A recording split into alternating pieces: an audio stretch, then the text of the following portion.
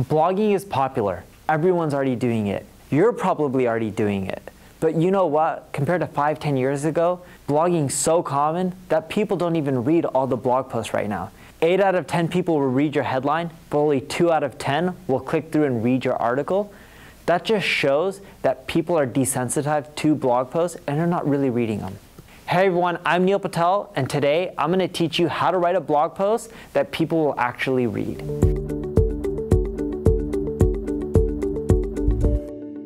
So if you're going to write a blog post, there's a few things that you need to know.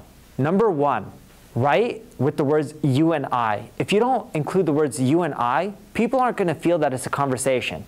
If they don't feel that it's a conversation, they're going to think of it as like a college lecture and they're going to leave. When you're more conversational with people, they're more likely to engage, read, and respond. Number two, your paragraphs can't be more than 5 or 6 lines. The moment they're more than 5 or 6 lines, it's just overwhelming. People don't want to go through that. If you look at neilpatel.com, you'll even notice that a lot of my paragraphs are only 2 or 3 lines. I even have some paragraphs that are only 1 line. Number 3, use subheadings. Subheadings break down sections within your blog post so it makes it easier to skim.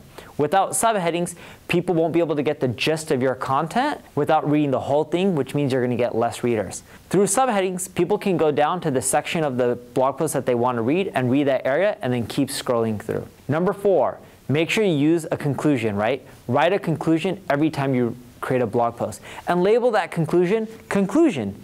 It keeps it really simple. People can scroll down, read your conclusion, know what your blog post is about, and decide if they want to scroll back up and read the rest. I know that sounds weird, but that actually is the visitor/reader pattern when they're scrolling through and reading your blog post. A lot of people go down, read the conclusion, then go back up. Number 5, with your blog post, make sure you cite your information. Don't just come up with the facts and data without citing it. If you do that, people are going to call BS and not come back. Number 6, use photos. As they say, a picture says 1,000 words. If you're using graphics and images to explain the message that you're trying to convey, people are much more likely to read and stick around.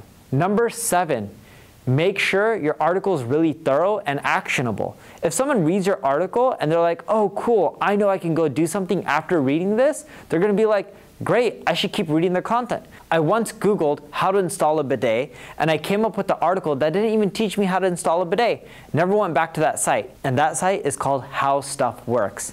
Their articles weren't informative, weren't actionable, so I was never going to read them. If you follow those tactics, you're going to create blog posts that people actually want to read.